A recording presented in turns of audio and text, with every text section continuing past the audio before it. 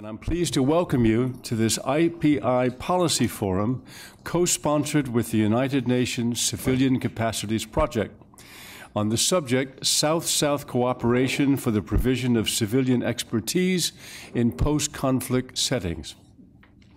We are holding this meeting here, which addresses the potential role of South-South cooperation in supporting transitions from conflict, as a sidebar to the current meeting of the General Assembly's High-Level Committee on South-South Cooperation. So I will limit my comments on the subject in favor of letting someone else speak who is far more conversant than me with it and also with that ongoing meeting. That person is Sarah Cliffe on my left, who will begin our discussion with some introductory remarks. You have her full biography and those of our other speakers in your papers, so let me just briefly introduce her and the remaining speakers before turning this over to Sarah. Sarah Cliffe is UN Special Advisor and Assistant Secretary General for Civilian Capacities. She is currently on secondment from the World Bank, where she was most recently the Special Representative of the 2011 World Development Report on Conflict. On conflict, security, and development.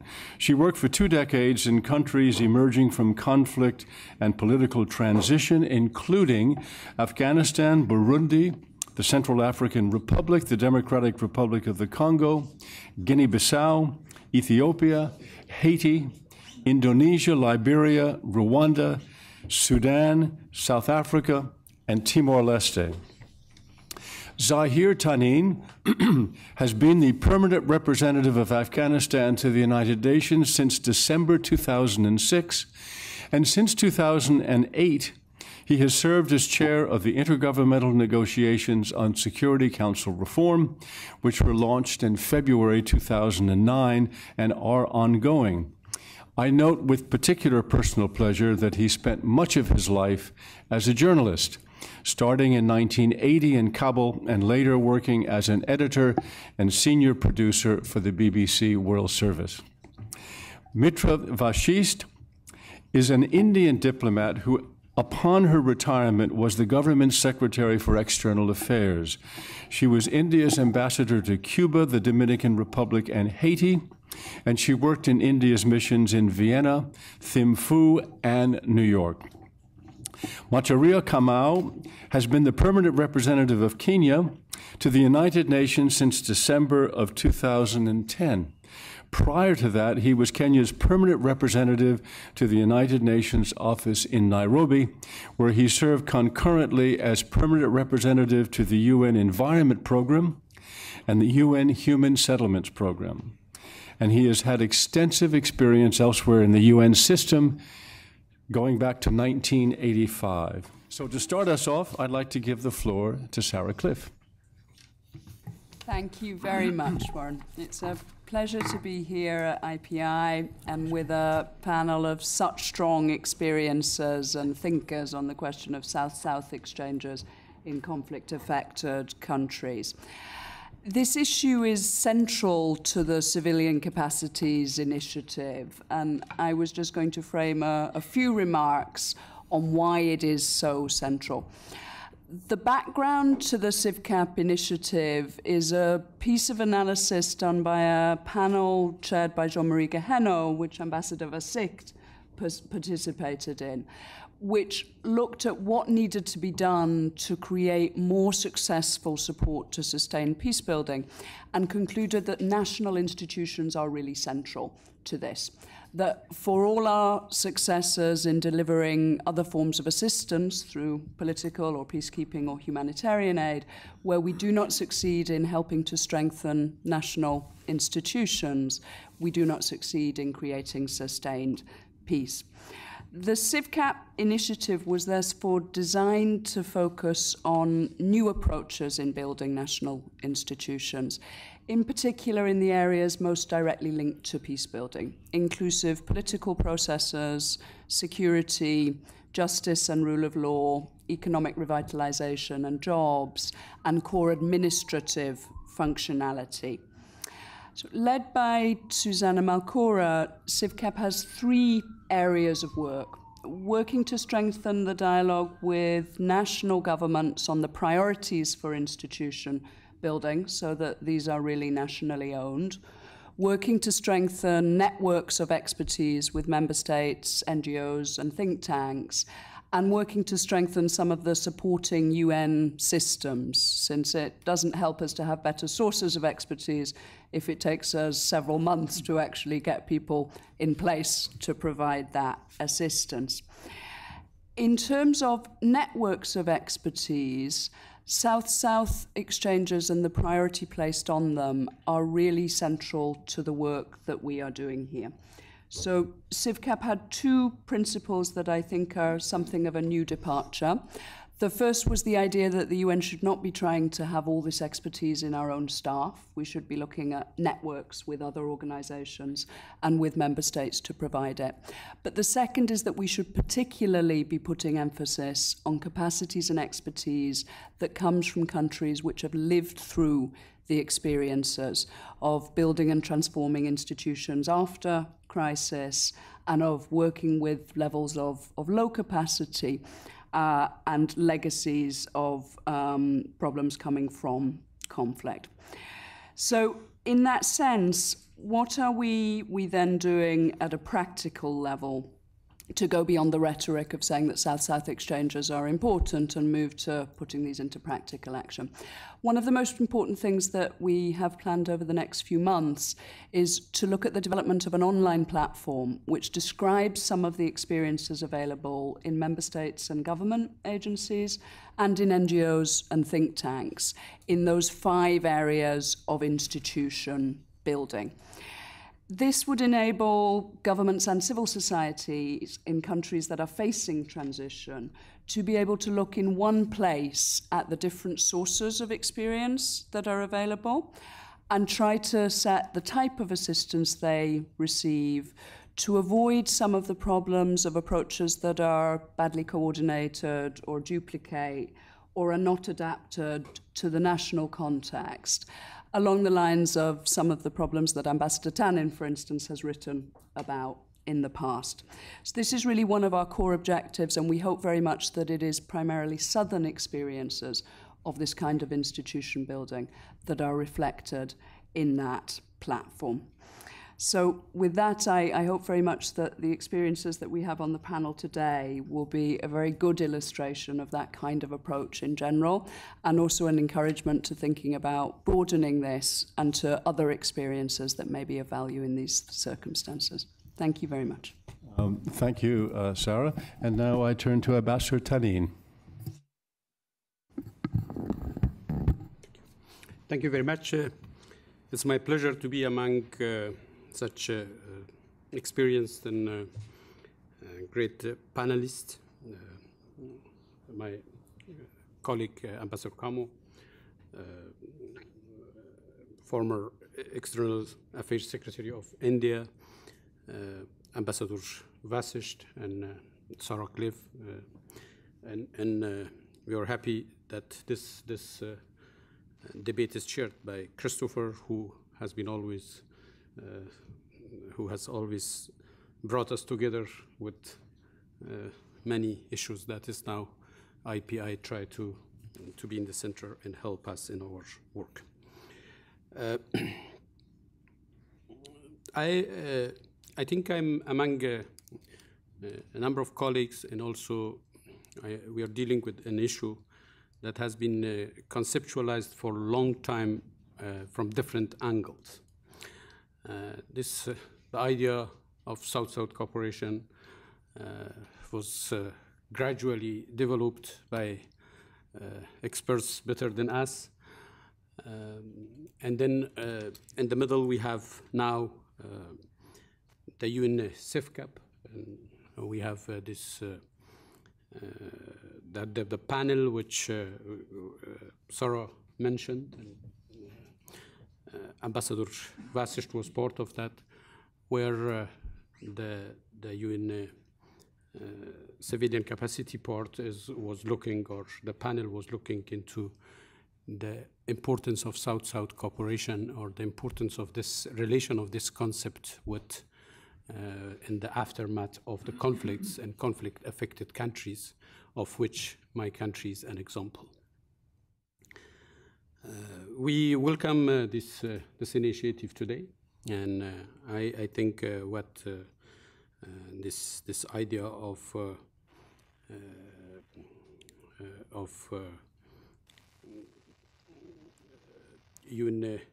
the online initiative, which Sarah talked about, is something very important.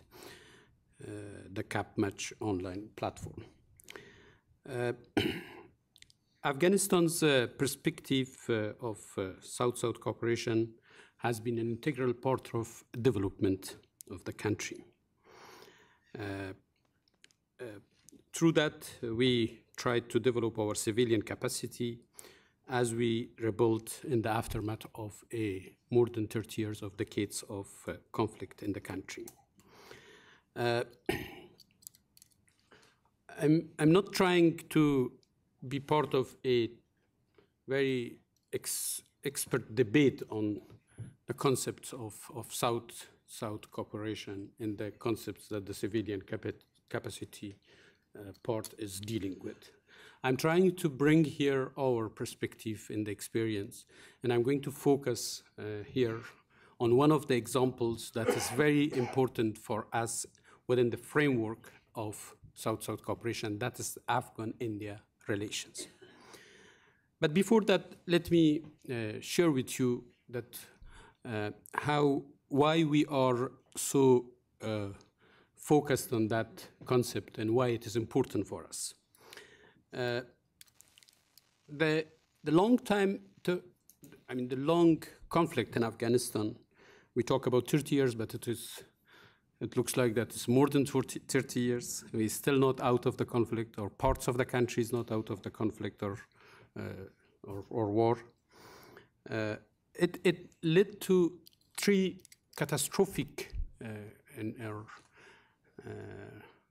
consequences for the country. The first, of course, is loss of human capital. In 1990s, the biggest refugee population of the world has been Afghans, were Afghans. Now, I think still Afghans are one of the biggest population of the refugees of the world. Among those refugees, we lost our experts. It was a huge brain drain of Afghanistan. Afghanistan was not a developed country. We just we considered ourselves one of, we at the beginning of this century not as a developing country. We were on the verge of developing, but of course, talking about in the terminology of that time, 1950s, 60s, we were one of the poorest of the third world. And now, of course, we would like to see the words in terms of developing and developed, which is a little bit different from the time we were grown up.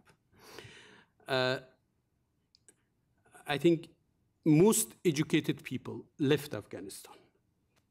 They left in different times, in 1970s, in 1980s, in 1990s. They left Afghanistan for the United States, for Europe, and also Afghan educated people were spread in the region, in Russia, in former Soviet Union, in Pakistan, and Iran.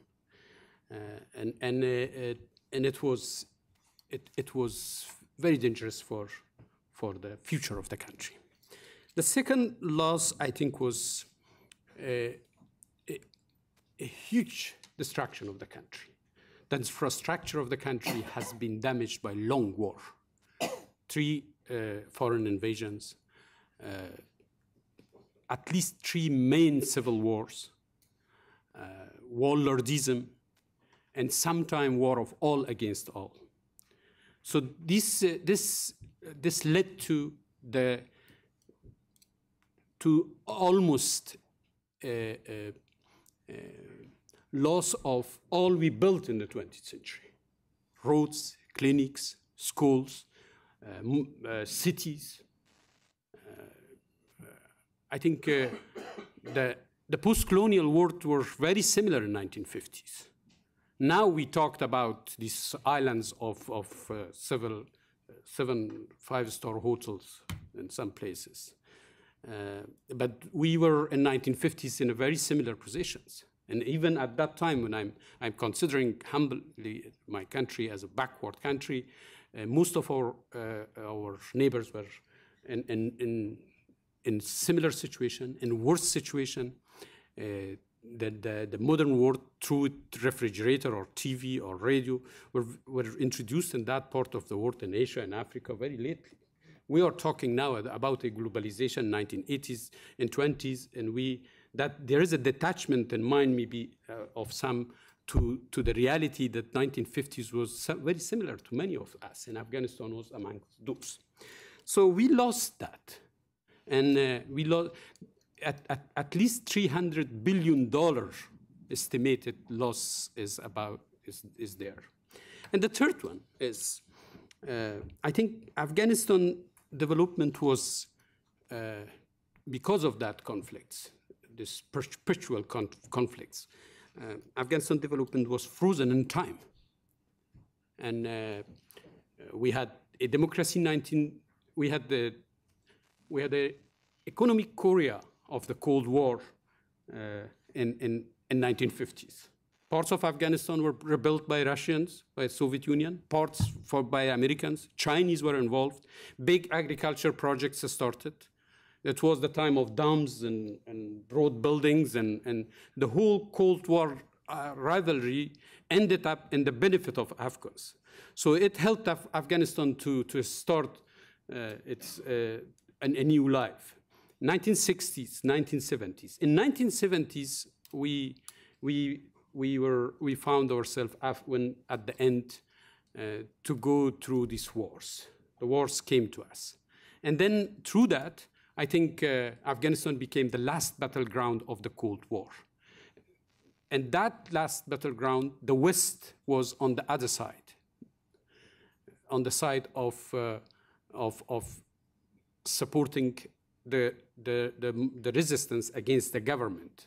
So the government relied on the Soviet Union. That affected Afghanistan's meeting with the modernization. And it was a time that there was a technological advance. So internet, computer, mobile phone, they came very late to Afghanistan. And in 2001 and 2002, for the first time, mobile phone came to the country. Except the Statistic Office of Afghanistan, National Statistic Office, and that might have in 1980s some computers. I don't think the Afghan administration was, or the offices were equipped with computers. So we lived, when we looked over of some of our neighbors with kind of past prouds, then when we looked around in Pakistan to Central Asia, to other countries, we saw that they are in a much better position, and they have more access than us to this new world. So these three things affected Afghanistan badly. In 2001, after the fall of the Taliban, when the international community came to Afghanistan, intervened in Afghanistan, the reconstruction of Afghanistan was a north-south process.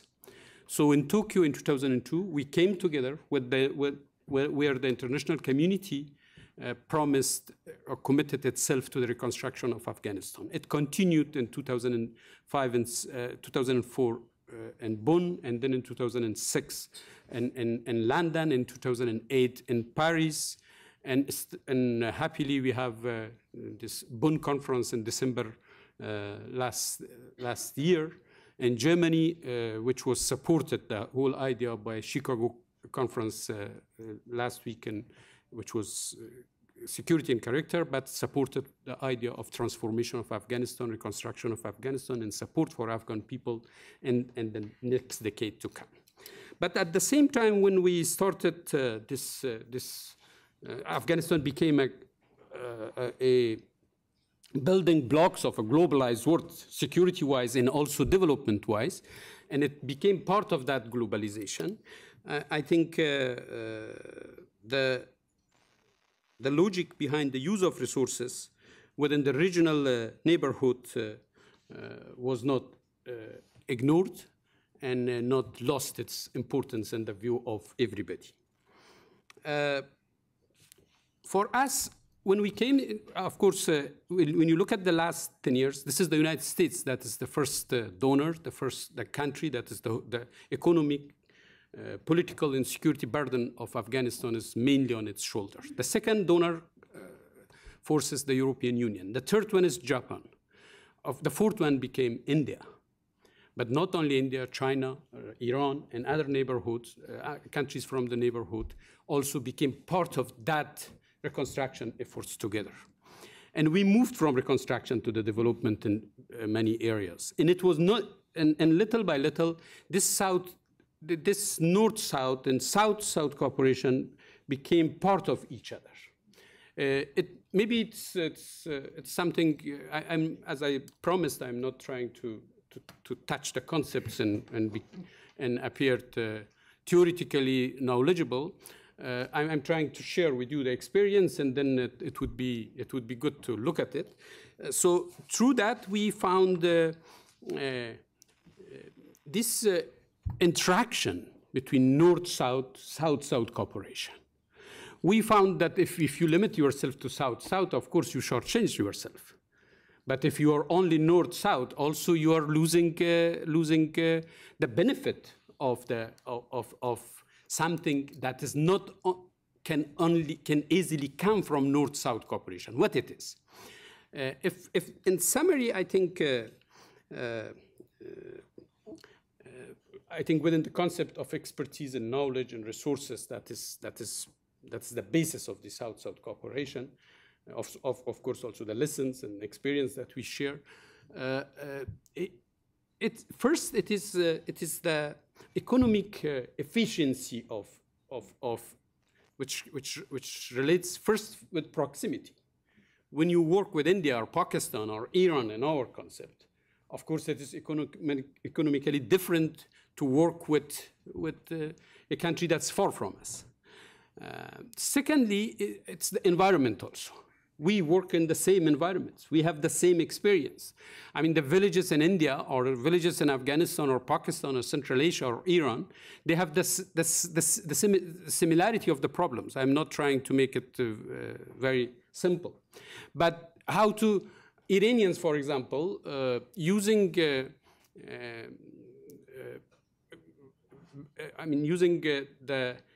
for the villages, if there is no source of electricity, some sort of equipments for heating or for lightening, that is cheap, that is easier, that's based on their experience. They had time to develop these things because we were in war. So, and in India also, people in their own experience found some solutions that is maybe far from the solutions that we have in Europe or in America in an advanced country. So this is why these experiences are environmentally very important for us. One of the Russian colleagues once told me that it's good that you are working with Americans, but don't forget that our expert can work and live in a remote desert somewhere that I'm sorry, the toilet paper is, for example, not available. But we can live with it, right? So this is the environmental adaptability that is part of that South-South cooperation.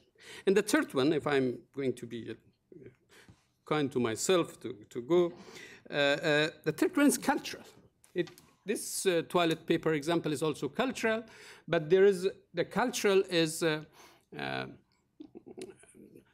there was a guy meeting me the other day saying that if the if ISAF forces are going to be replaced by Muslim peacekeeping forces, what do you think? How it can work for Afghanistan? I said, let's have peace first, then we can keep it. By Muslim or non-Muslims. But when it comes to the South-South cooperation, belief, culture, tradition, understanding on the environment, proximity, it matters, and also cost. In that area, an engineer that is coming to work, of course, is less cost us less than of course, an expert from an advanced country. So let's, through that, we focused on regional cooperation. We have different forums there. One is, we work with SARC, the South Asian organizations. We work through ECO, that's Economic Cooperation Organization. We work through RICA. What is RICA, Nora? It is a regional cooperation organization that Afghanistan, Tajikistan put together. And then we created Istanbul process. We have vertical structures. We have this horizontal structure where it is not only economic, it's going within what these your five identifications. It is security, it is capacity building, it's economic development. It's also areas like justice and the government functionality, all come here. With Pakistan, for example, we have different sorts of cooperations with India. But let me give you some examples of India that can be very helpful to know how it works. India now provides us, first of all, India in the last 10 years spent $2 billion in Afghanistan. No country, it is mainly reconstruction and aid. No country at the south-south level spends such a money for helping a neighbor. So this is a big example of South-South cooperation, in my personal view, anywhere in the world. If I give some examples, India provides 2,000 scholarships to Afghan annually for schooling and training in India, including 500 Afghan civil servants. India set up an agricultural university to tap the potential of agriculture in Afghanistan. More than 100 Indian supported but Afghan-owned small developed projects are being implemented, more than 100. And I'm talking about the last 10 years. 5 Indian medical missions, they call it IMMS, have been working in Kabul, in Herat, in Jalalabad, in Kandahar, in Mazar-e-Sharif, our main provinces who are not familiar with Afghanistan. For those who are not familiar, I hope everybody is. And they are attending and dispersing medicines to 30,000 per month, and 30,000 patients per month, I mean. So the other example is the capacity building, especially on healthcare area. It's All India Medical Institute that's working Afghanistan very largely. We have also in 2001, in November, we eliminated the custom duties between two countries, which is very important. And then we have very interesting projects like a 70 million grant for modernization of hydropower plant in Tajikistan, which is boosting not only relations between Afghanistan and India, but it's also with Tajikistan. So in October 2001, we elevated these relations into a strategic partnership, which His Excellency President Karzai and His Excellency Prime Minister Singh signed it, and it is a new beginning. And then I think my time is I talked a little bit more than I expected, but let me make a conclusion that this Indian-Afghan example is not about me being here to admire India. We are in a very sensitive region. Relation between Afghanistan, Pakistan, India, Iran, and also at the same time with NATO, with Shanghai, with all these Euro-Asia neighbors needs a fine balance. Especially relations between Pakistan, India, Afghanistan has an effect on each other. But while we are admiring Indian-Afghan relationship, it is not because we are in love for India, right? This what I said is a rare example of cooperation. That's important for any part of the world. I hope you should have in Africa and other places such good neighbors. But we see it between this north-south and south-south. I don't know what the concepts are here, but this, we cannot separate it practically. In theory, you can separate it. In theory, you can focus only on South-South. But in fact, for landlocked countries like Afghanistan, where we are less landlocked than other landlocks. I mean, this landlocked story starts from Kazakhstan, from Kyrgyzstan, Tajikistan, Uzbekistan, then coming to Afghanistan, until we reach the sea. And in such a situation, we need each other. It is not about Afghan issue. The South-South cooperation is about the whole region. The whole region is also strategically important. We cannot see only the region in terms of geostrategy. We should see it in geopolitical terms, in geostrategic terms, in geopolitical terms at the same time. And through that, we should see that cooperation. And whether people here agree with me or not, because I have an advantage of not answering any question and leaving now, I can say something which can be controversial, that the South-South cooperation and North-South cooperation cannot be separated. BRICS is, I don't know whether it's a South or it's not. Where you put in India, Brazil, South Africa, China, and where you put Europe and America, how this integration means, how the globalization means for us. It needs maybe for people like you and people like Sarah and other colleagues to think a little bit more how to be a little bit beyond the jargons that is full in our websites. Our websites are full of them. Thank you. Ambassador, thank you very much. And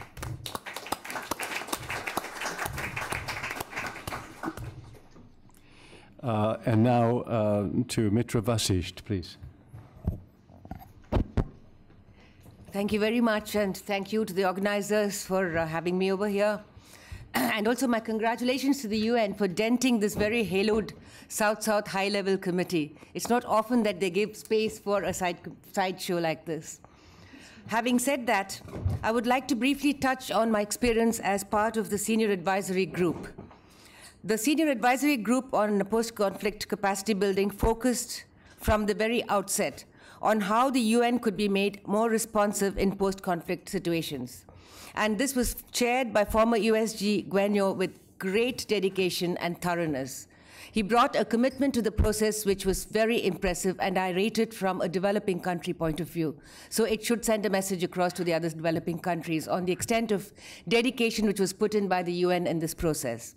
The question that emerged was, if UN peacekeeping could succeed, why not post-conflict peace building and capacity strengthening? After many sessions, the consensus that emerged was that national capacity had to be strengthened, and those that existed before the conflict needed to be nurtured. And assistance asked for and given had to be demand-driven. The UN could not and should not attempt to do everything, and had to look for strong partnerships, improve inter-organizational agility and interoperability to be successful. And only these could lead to nimble responses that constituted the main need of the hour. The key to UN participation was clearly identified as the need to ensure ownership of all phases of assistance by the country of conflict, the receiving country. The advantages of South-South cooperation was discussed, especially in the context of the success of regional initiatives in Africa. The group increasingly gravitated towards the conclusion that the UN could perhaps perform the role of a catalyst in post-conflict situations to great advantage by leveraging northern assistance with existing and possible South-South cooperation efforts. The idea of online matching of capabilities grew in this context. The implementation stage of the report is ongoing and consists of very close cooperation and discussions between the UN and the member states to clarify the parameters of such triangulation or even quadriangulation of efforts and other aspects. As regards India and Afghanistan, in keeping with the best practices approach of the UN, I would like to take this opportunity to briefly highlight the post-conflict cooperation between Afghanistan and India. Another illustration of how shared development priorities in the same region and neighborhood could allow for a more successful cooperation. India has been a South-South partner for the last 30 years, and the concept was not new for implementation or execution in India. And India's partnership with Afghanistan has been based only on our shared cultural heritage, and the foundation for such cooperation has always been and will be the priorities identified by Afghanistan. There has been a spurt of activities, as Ambassador mentioned, since 2001, and as requested by Afghanistan, the latest phase has focused almost entirely on capacity building and human resource development. In all areas of activity, India is happy to report that it discovered existence of local capacity, which has been tapped and very successfully retrained. Very briefly, India's pledged assistance of over $2 billion has focused on the Afghan National Development Strategy priorities and, more importantly, on local ownership of all assets. The principal areas covered have been education, medical sciences, health and child welfare, transport and infrastructure, telecommunications, civil aviation, agriculture, irrigation, power generation, industry, and rural development. India is building structures ranging from parliament buildings to transmission lines to public toilets. Very clearly, it has been most sustainable to focus on areas where the giving country has achieved some developmental success and which is within the same regional condition and cultural affinities. Our capacity building and human resources activities have been of particular success, especially in the areas of scholarships and complete police training programs. Cooperation has not been just with the government, and this, I think, is an important point. India has also cooperated with many of the NGOs in Afghanistan and with all development partners from the north and from the multilateral agencies that operate within Afghanistan. India has carried the triangulation initiatives of the UN forward with its close cooperation with the UNDP on several governance issues, for example. In fact, one of our diplomatic officers in the embassy is also the governance advisor to the UNDP Afghan efforts. I would like to conclude and leave more time for questions. And therefore, concluding, it is very clear that many innovative processes can be brought to post-conflict capacity building situations. It is important to keep in mind, however, that the most fundamental requirement is the political will of the countries involved in making change possible. The UN cannot be and should not be made responsible for everything that goes wrong, as member states have to assume responsibility, both of their actions and of the implementation of the ideas. Thank you.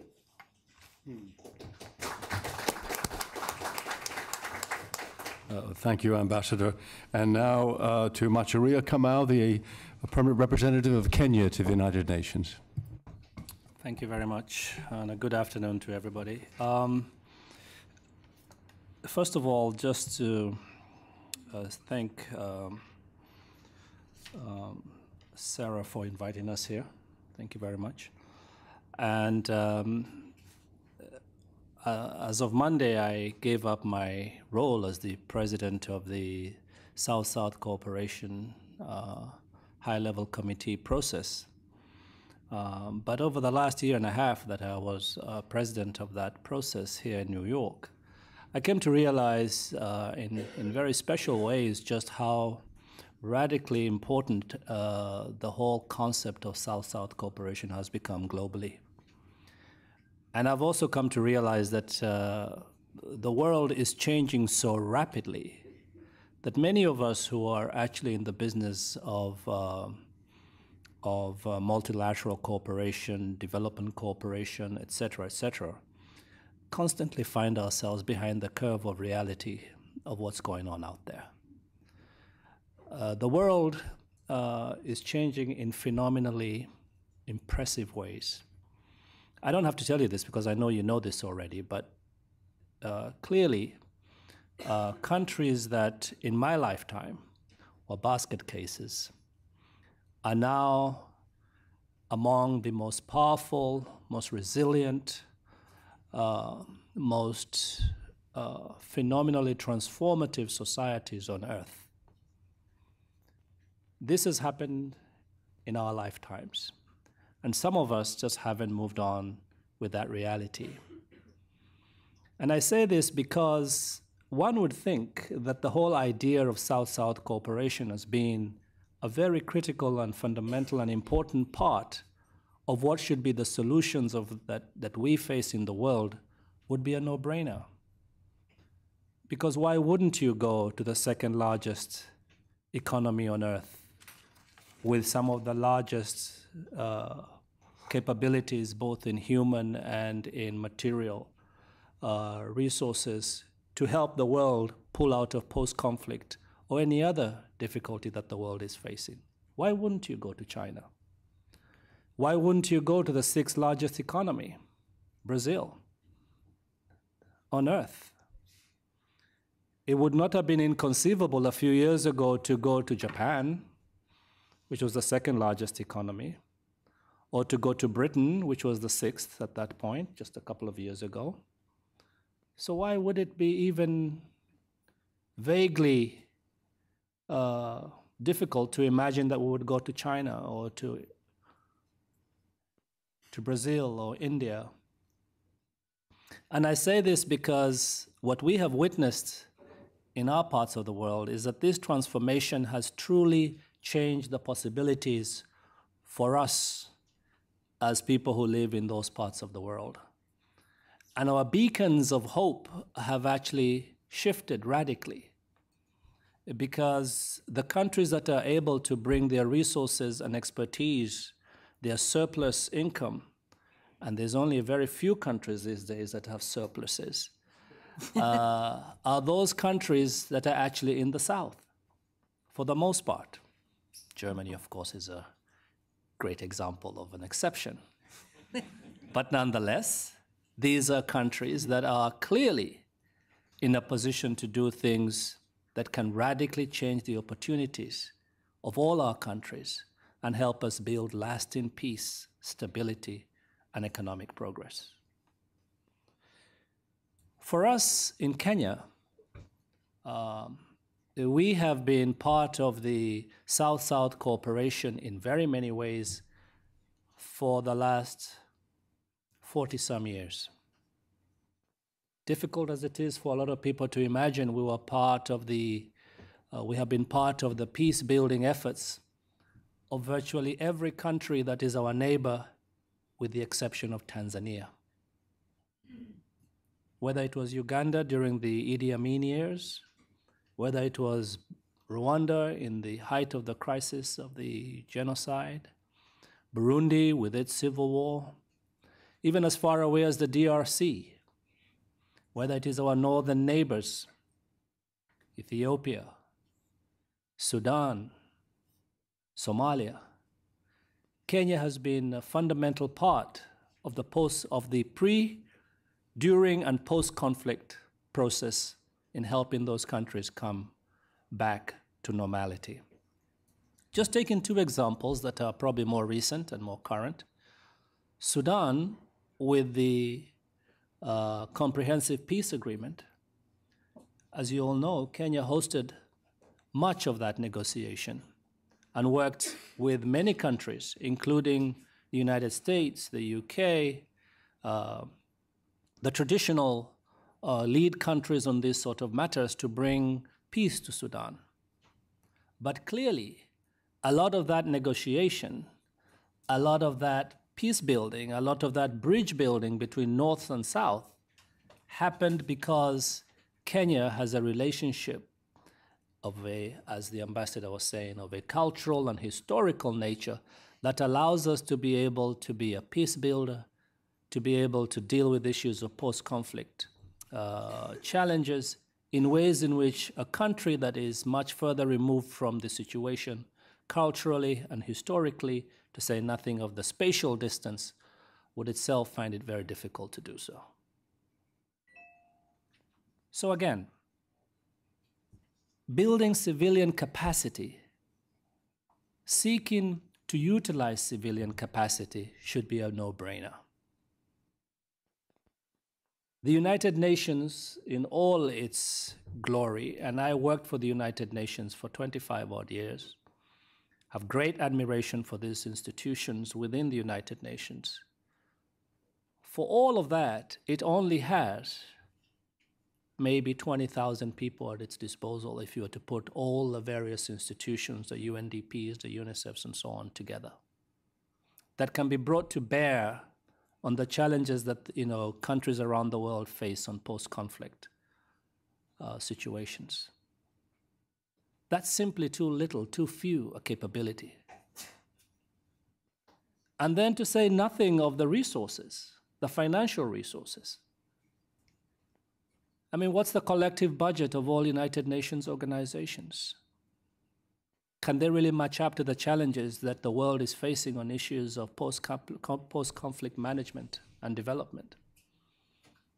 Clearly, the answer is no. And clearly, the institutions that can deliver on this, the countries that can deliver on this, are countries that are to be found where there is a surplus, both in institutional capacity, in financial capacity, as well as in human capacity.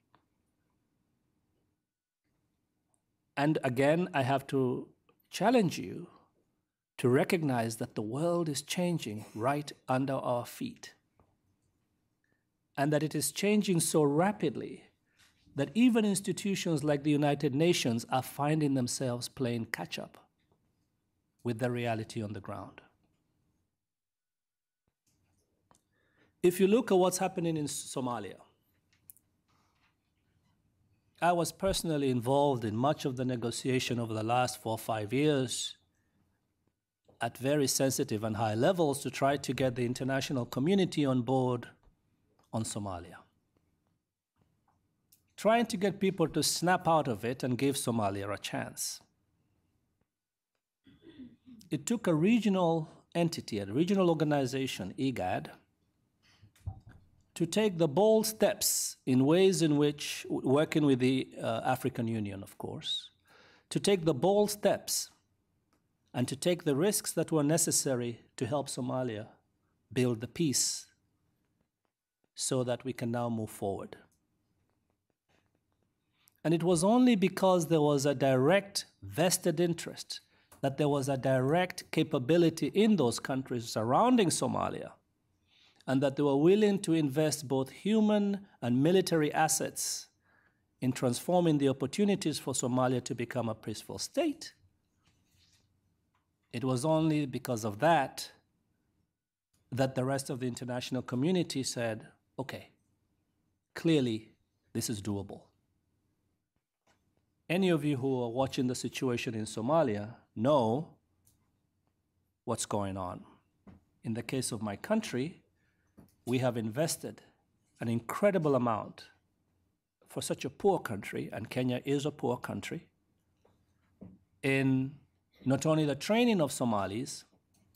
We have over between 1.2 and 1.5 million Somalis in Kenya, 600,000 of whom are in a refugee camp. That refugee camp has been there for over 20 years. That refugee camp has been sustained by civilian capacity from countries around Kenya, but also from countries further afield with the support of UNHCR.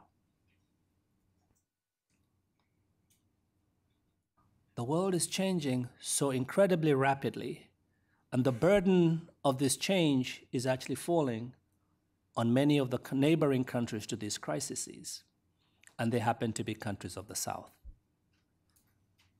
For us then, and I could go on and on with other examples, but we can always have a chat about what those examples are.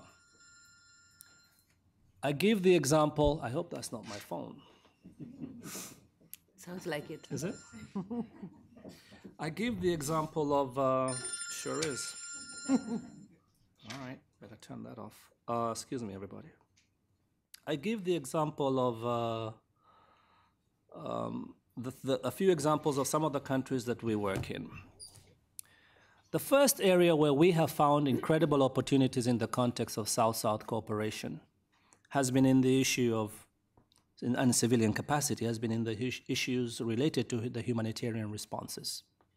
Anybody who's been to a refugee camp will tell you that a lot of the people who tend to do the real dog work in those refugee camps come from either the country itself or a neighboring country, simply because of costs, because of availability, because of proximity, etc., etc.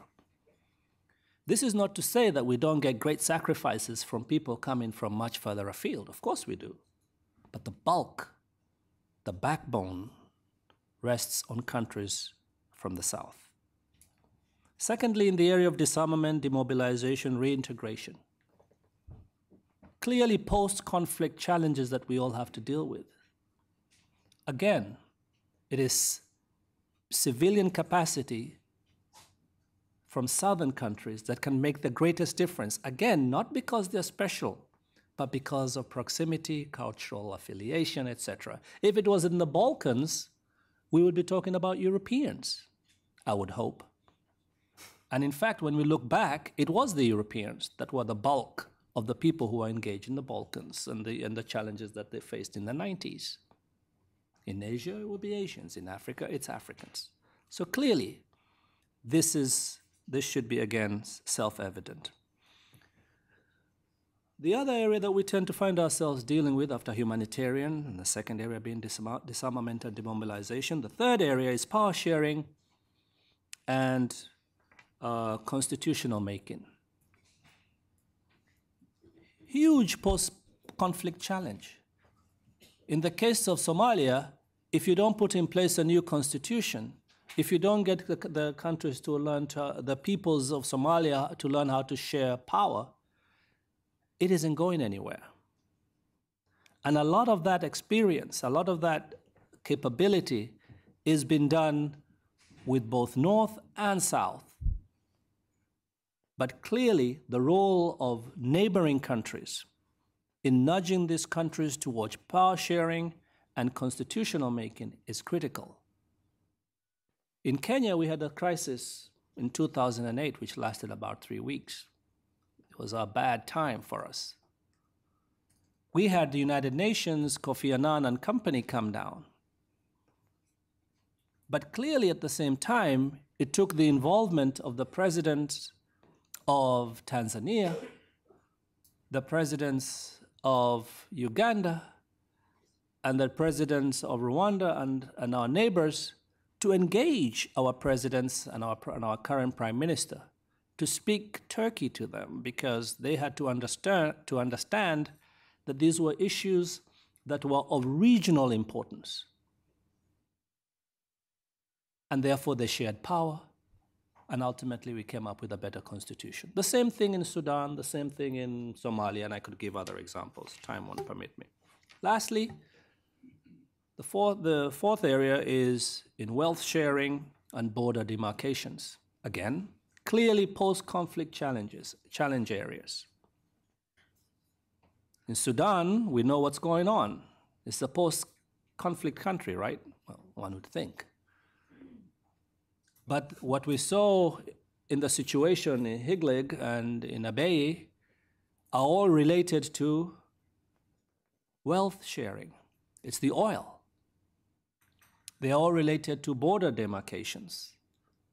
But in the context of the Comprehensive Peace Agreement, Kenya, Ethiopia, and other countries have to get in on the game, South Africa with President Thabo Mbeki, to try to bring this country, the two Sudans, to a peaceful resolution of the challenges that they face. Again, clearly, these countries use their civilian capabilities in very deep ways and in very high levels of expertise to achieve this. So I'll conclude just by saying that the challenges that we face are deep. They're complex, but they're also culturally and historically bound. And therefore, the cultural and historical aspects of the resolution of these problems is best understood by those who do understand the cultural and historical complexities of these problems. And these tend to be neighbors, as my ambassador said before me, Ambassador Taninv. Clearly, where there's a country with the ability to expend $2 billion in helping the country rise from the ashes of conflict, as India has done with Afghanistan, well, that's excellent. But sometimes it's not about money. In fact, many times it's not about money. It's about the historical and cultural connection. And if you look at the reality of the last 60 years and the inability of our world to resolve many of its complex problems, it has been because this dimension of the resolution of the challenges that we face on Earth has been lost on many of the peace negotiations and many of the cultural, of the post-conflict attempts to resolve problems. North-south, east-west, south-south, north-north. Everything is relevant. The difference now is none is more important than the other. All are equally important because we live in a globalized world. Thank you very much.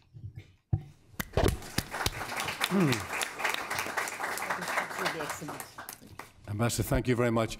I want to say, when you first began, and you said the image you had was basket case to powerful country, I wrote Brazil here, and then in the next paragraph you mentioned Brazil. Why did I write Brazil? I lived in Brazil from 1979 to 1984 when it was a basket case. I love living in Brazil. As a matter of fact, I married it. My children are born there. And I mention it to you now just in the context, the list you gave at the very end of south-south, north-north, north-south, I have a fifth one, which is south-north, and it happened in the following way. The Brazil I lived in was famously the country of the future and always would be. It was a phrase that people used, and Brazilians hated it, but it was always this country of great promise that never realized the promise. Of course, we all know now, boy, has it realized the promise. And the conversation that led me to make a comment saying I have an example of South-North, about a month ago, I got a phone call from a very good friend of mine in Sao Paulo who had been an ambassador, a very high-ranking Brazilian ambassador, and he is back in Sao Paulo now, and he called me to say, you can't imagine how bemused we were in Brasilia to get feelers from the European Union as to whether Brazil could possibly help bail out some European economies. If that isn't South-North, I don't know what is. And for somebody who lived there 30 years ago, simply unbelievable. I mean, just to underline your comment about how one could have never anticipated how rapidly it happened, and in the case of Brazil, how absolutely totally it happened, and also the attitude of Brazilians about their own country has been utterly transformed in the expectable way, and that's also another source of power in this argument. Anyhow, I would love to get some comment and questions from the floor. We've had some wonderful examples here, I think, thrown out to us by the various people who have spoken. So if you would raise your hand, I will call on you and ask you simply to wait for the microphone to arrive. I must have a hand here. Very good. Maureen Quinn. Hi, Maureen Quinn from IPI. I was wondering if you could speak a little bit about the South-South cooperation in the DDR area. You mentioned that, and that can be an area where there's a lot of political overtones or concerns. And so maybe if you could just expand that a little bit, I'd appreciate it. Please. The whole nature of the post-conflict challenge is political by definition. It would be absolutely impossible to talk about a post-conflict resolution that is not inherently political.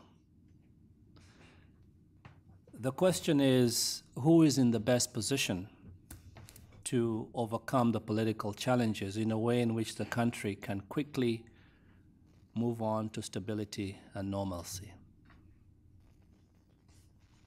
My proposition to you is that whilst many times it takes a neighbor from very far, a friend from very far away to come to help bring peace when the conflict is regional, when the conflict is national, it usually takes a neighbor from very close by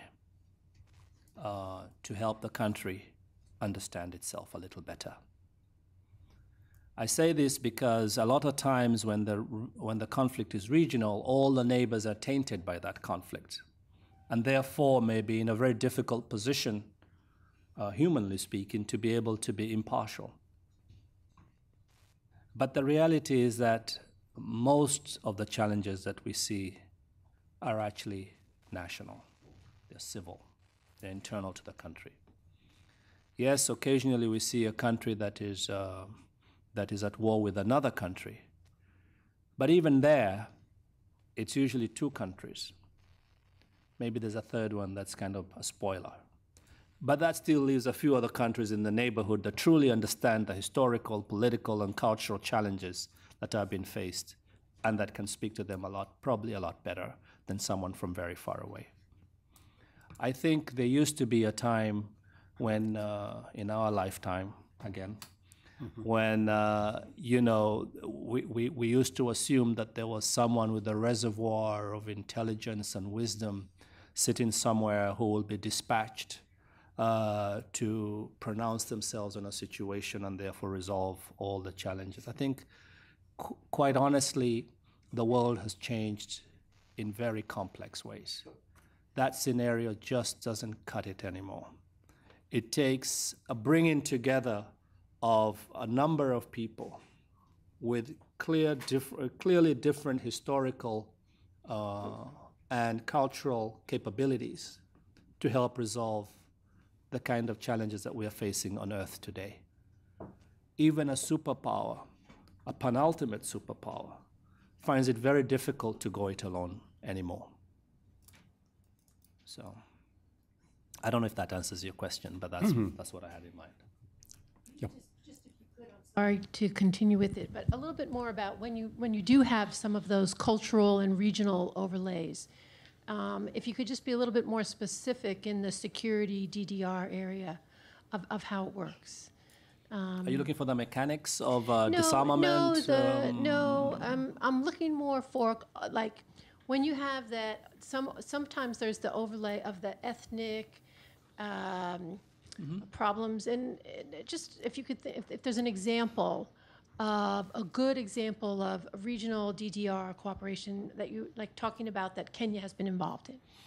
Oh, well, I mean, clearly Somalia presents itself as a screaming example. This is a country where although actually it's actually a bad example, because Somalia is actually one people. They don't have vast ethnic differences. Kenya is a country where the ethnic, cultural differences are stark in ways in which I don't think Western people understand. Many people see Kenyans as Kenyans. They say, oh, he's a Kenyan. We Kenyans see each other quite distinctly, because remember, the whole idea is a concept of some Europeans. The whole idea of Kenya. It's not a Kenyan concept. It's a bringing together of peoples. When the borders were put in place in the 1920s, in our case, the final borders that we recognize today, that's not a very, very long time ago. My dad was born in 1923, still kicking around.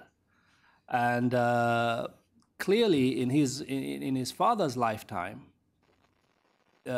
Kenya and what they perceived to be their home and their land was something completely and utterly different to what we see today. So in that context, resolving conflict in a country like Kenya is tricky, because what is perceived to be a national ethos in a country like Norway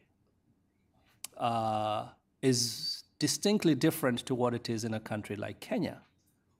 Because in the country, I hope I'm picking the right example, so if there's any Northern Europeans here, please correct me.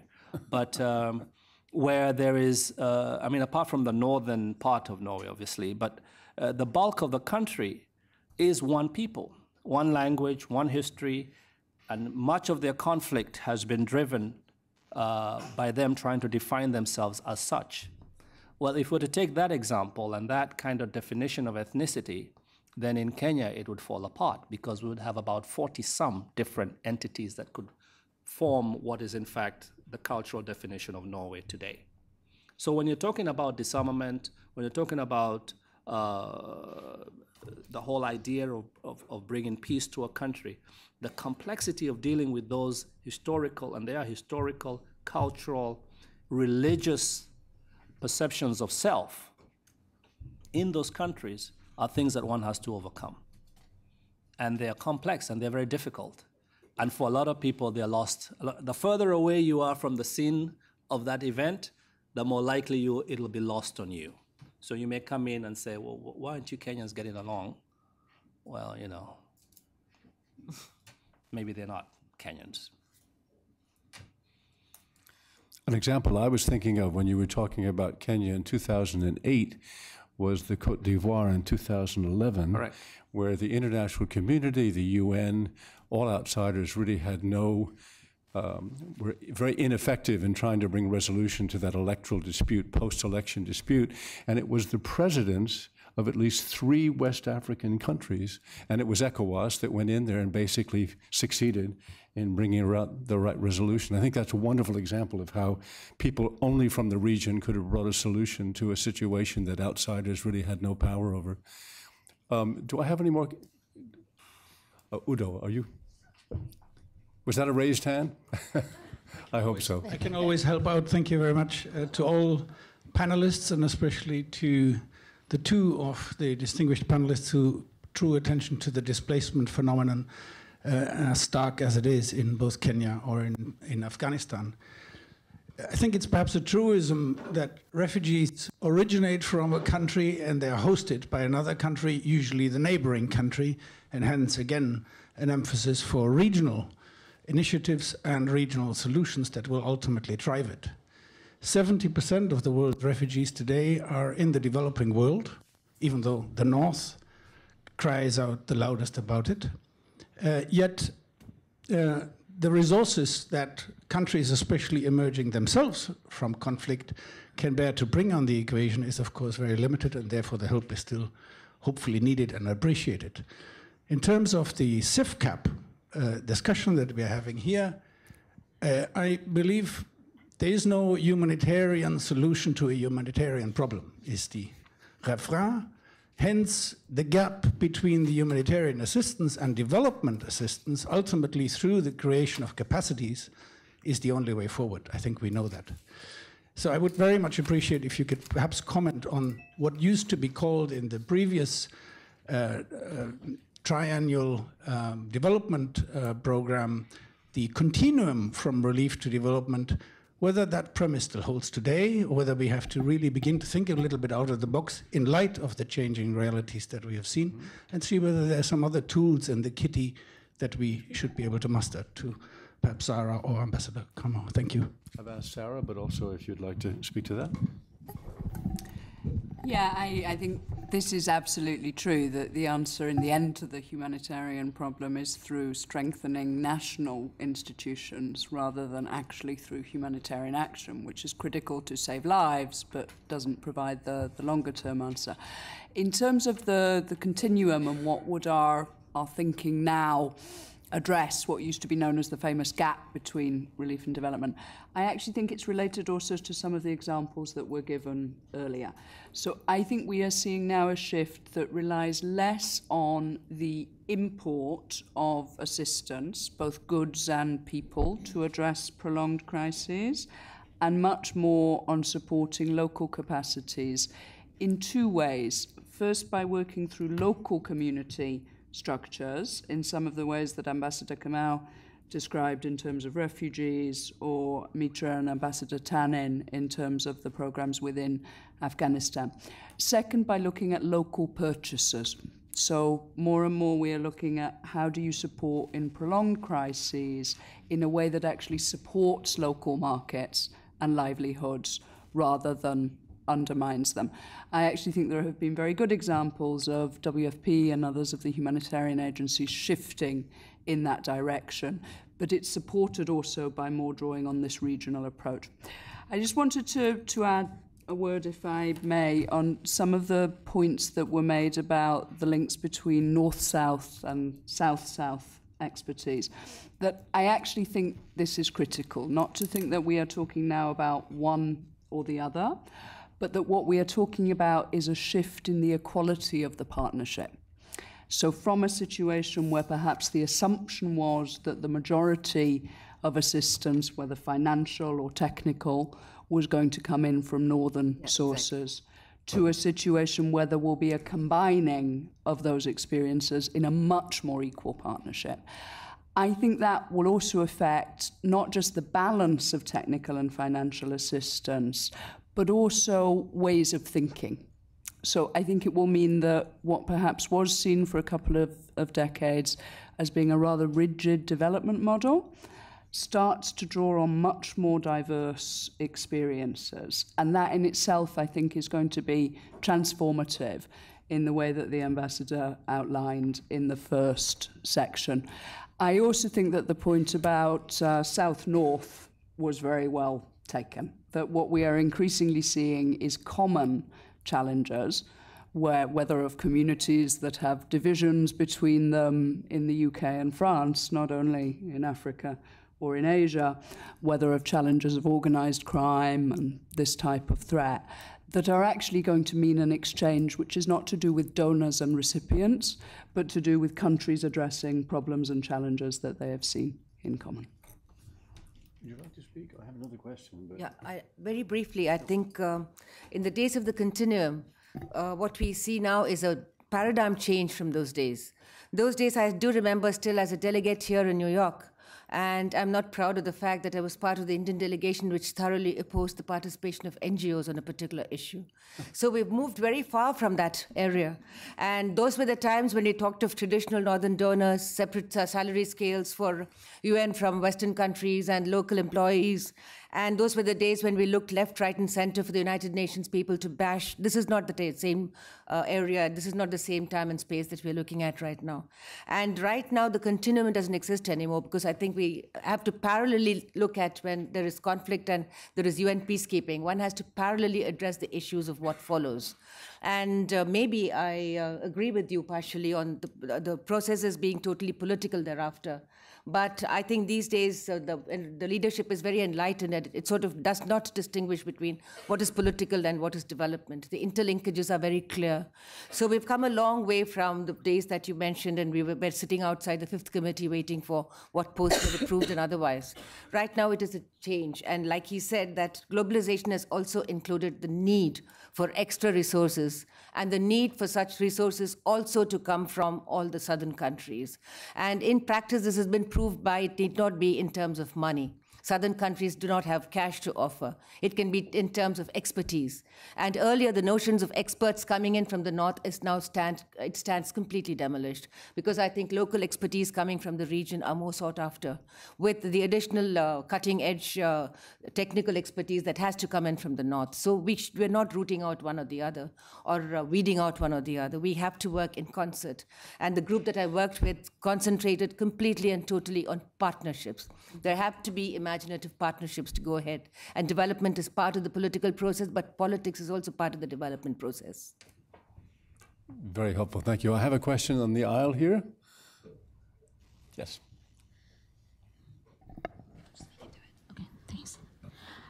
Thank you.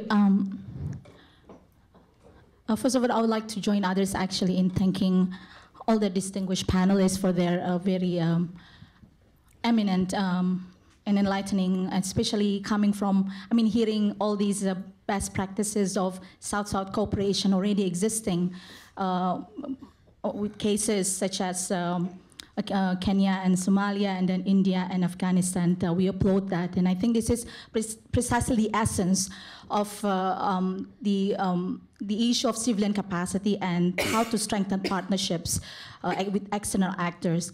And in this regard, Indonesia is very much of a keen supporter of this issue of civilian capacity and how we can actually really strengthen the partnership, the existing South-South cooperation and triangular cooperation. This is actually really lies in the heart of the issue of civilian capacity.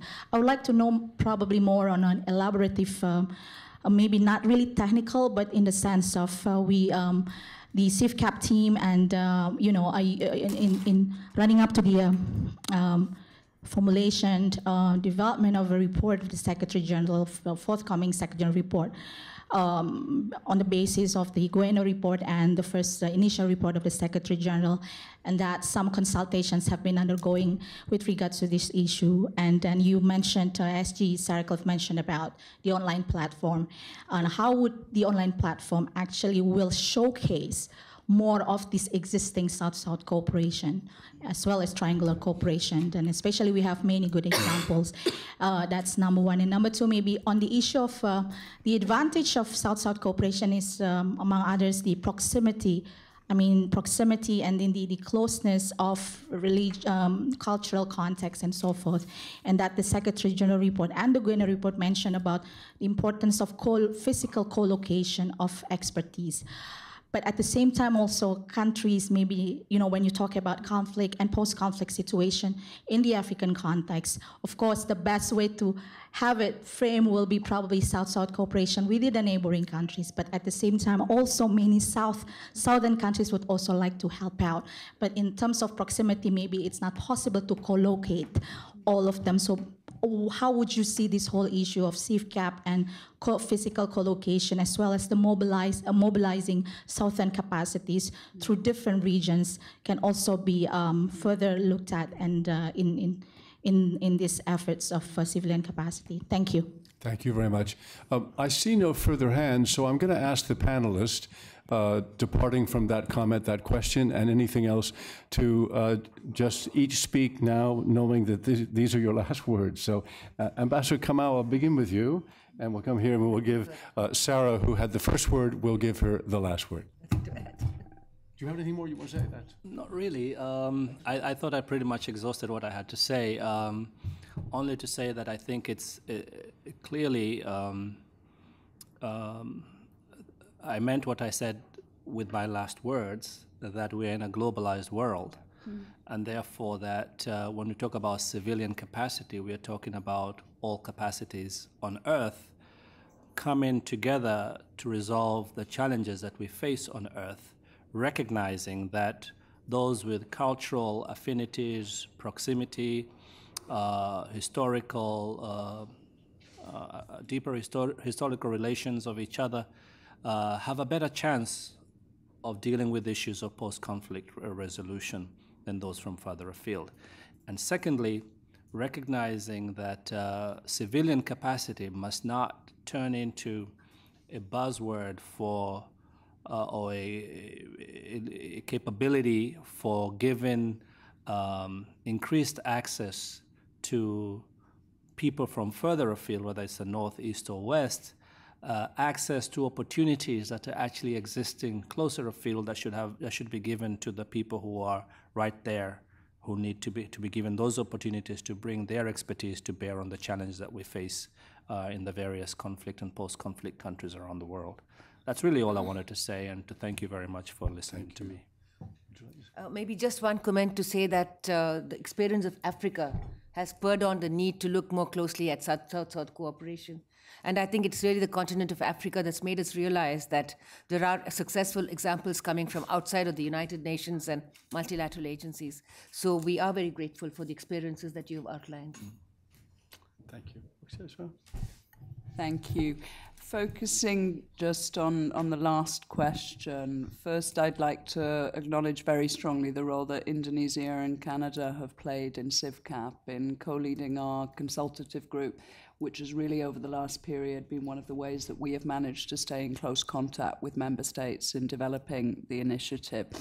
I think the point that was raised about the difference between neighbouring cooperation and cooperation from more distant countries is an important one, because we talked a lot on the panel today of the advantages of assistance from the immediate region and the neighbourhood. I think those advantages are very strong, as the examples that we looked at today showed, but there are also examples of very effective cooperation from more distant locations.